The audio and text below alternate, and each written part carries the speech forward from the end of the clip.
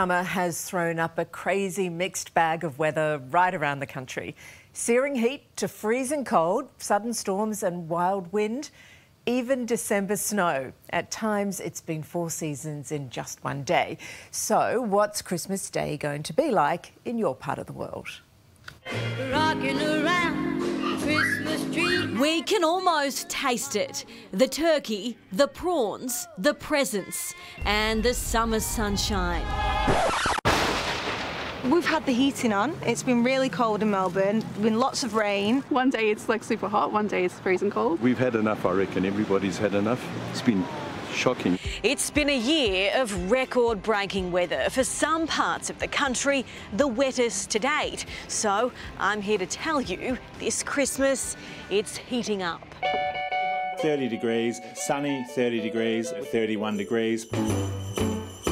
So, in a snapshot, it looks like Santa Claus isn't just bringing with him gifts galore this Christmas, but a whole lot of sunshine.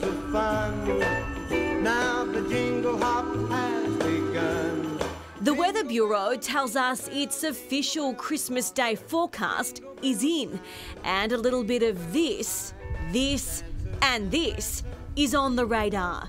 Senior meteorologist Dean Narramore at the Bureau is the Father Christmas of forecasts. Much of the country is looking at, stable, fine conditions, with long stretches of warm and sunny weather, particularly over the Christmas Boxing Day period. We're prepared for the worst, and then this is just the bonus day. It's going to be good now. We're looking forward to it not being cold, not being wet. I want it to be so hot that I'm walking around in my underwear in front of my family. And if you're after a bit of the same, here's where you'll find it. The top Christmas Day temperatures can be found, well, in the top end. Darwin is set to max out at 33 degrees. Brisbane looks likely to hit 31 degrees on December 25, while Perth, Adelaide and Canberra will reach 30 degrees on Christmas Day, and Sydney and Melbourne are close behind the rest on 28 and 27 degrees. Generally looking warm, sunny and beautiful across southern Australia. Sensational, so some would say. And then across the north looking pretty typical for this time of year. And as for Tassie, things are on the up.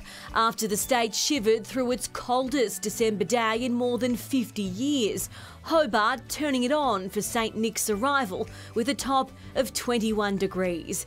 The state battling with below average temperatures this festive season, and they're not the only ones. And that's a similar story for parts of almost Victoria and eastern New South Wales as well, where many locations have been running anywhere from 5 to 10 degrees below the December average for this time of year. So places that are normally in the mid to high 20s have only been in the mid to high teens. And as you've seen, we've seen a lot of snow through our alpine areas through the first few weeks of December. But the pattern is changing. The pattern of rain we've all become familiar with won't reach too many of us on the big day, but falls are still forecast.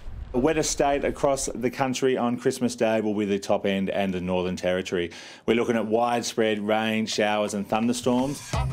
While the Bureau can't predict too far ahead, what they can tell us is Boxing Day weather is set to hit us for 6. So we're going to see that heat and sunny conditions continuing for the first day of the Boxing Day test. Maybe a little bit warmer as well. Could be getting to around that 30-degree mark. Dean is also putting his bets on a speedy day one for the Sydney-Hobart yacht race, with winds from the north to northeast along the coast on Boxing Day. It's another warm and breezy one, and those northerly winds will kind of help push those yachts further south a little bit quickly. So whether we've got the table set up already.